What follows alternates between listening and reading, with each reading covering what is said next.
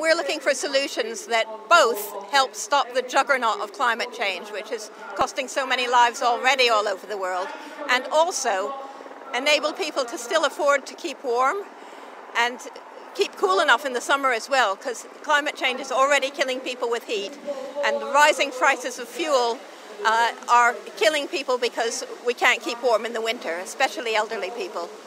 So we're looking for, first of all, insulation, which is a major solution that both helps people keep warm and stops climate emissions.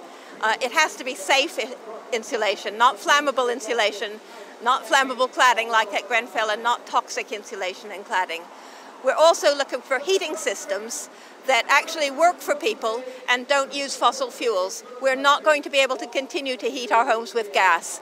It's been very good in the sense that it's relatively cheap and people love to have gas central boilers in our homes, but we cannot afford it because of the climate and because climate change is also hitting our pockets in that it's raising the price of food. We can't afford to eat as well as can't afford to heat our homes, so we have to move away from gas. There are alternatives. There are heating systems that can be communal, that can get heat from rivers, from the ground, from all sorts of sources, as well as sun, the wind, and electricity that is powered by sun and wind.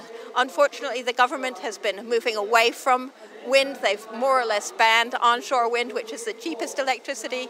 They've tried to move toward nuclear power, which is going to add to everybody's bills, and we're very concerned about the bills. That counts. It can't be a question of try to save the climate, but at the same time we're starving. It has to be for everybody.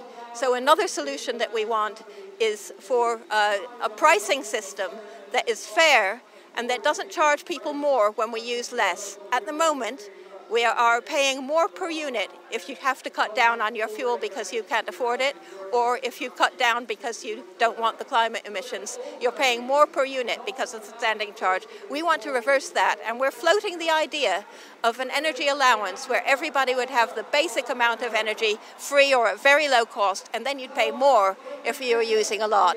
And there'd have to be protection for people who actually need it a lot because they were ill, for example, or for some other reason.